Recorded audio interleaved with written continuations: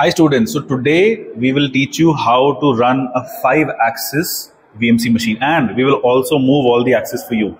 So as you know that our skill 30 batch is starting from 1st of August, and we will do a new batch of 30 students in VMC and CNC every 30 days. So 1st of August, 1st of September, 1st of October. So this coming 1st of August skill 30 batch, we will show you how this machine works, and we will show you all the axes of this machine. And for the syllabus, everything, we've already uploaded a video on the skill 30 batch, so you can refer that. I want you to explain what exactly, I can see there's a Siemens control. It's a huge machine, and I think it's a 3+2 5-axis machine. Yeah. So please, give an overview of what this machine is, which control it is, what's the the travel, bed size, all these things, and then we'll go on that machine also. Yes, sure. Yeah.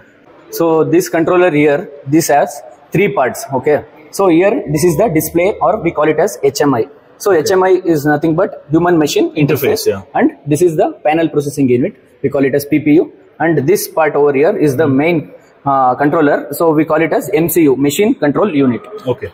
So, and this is the so this is and the feed. Yeah. Manual movements for the machine, for the axis. Okay. Right. Can you explain this internals, because physical components, you can just see and tell that it has an automatic tool changer. Exactly. Yeah. So here this is called as the spindle, and this is an attachment. Okay. So basically CNC milling machine comes with the 3 axis. So and this is a +2 axis attachment we are having here, and we can clamp the circular parts over here. So and other thing is, so this is the automatic tool changer arm. How many tools can it take? So this is, you can come over here.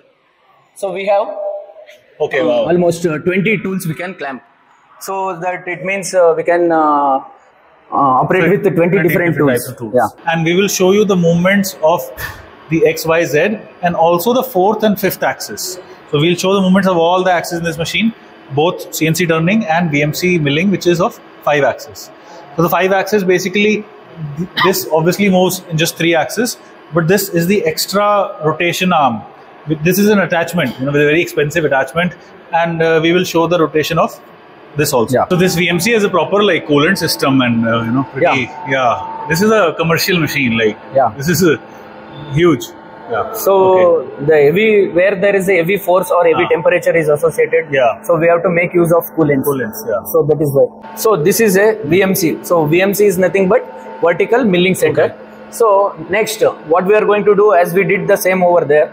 So we are going to do the referencing, referencing of the machine. So here, one more extra axis has been added. M, X, Y, Z.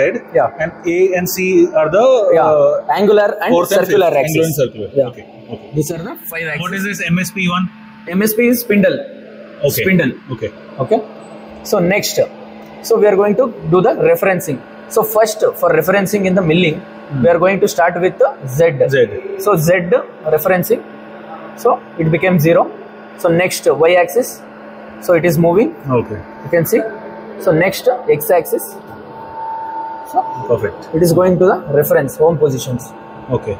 So this is about. So next 4th axis also some alignment should be done. So now it's 0 according to the machine. Yeah. So here extra axis are been this one. So we are going to see what are the axis. So X axis basically. Now we can give more feed and see. Yeah.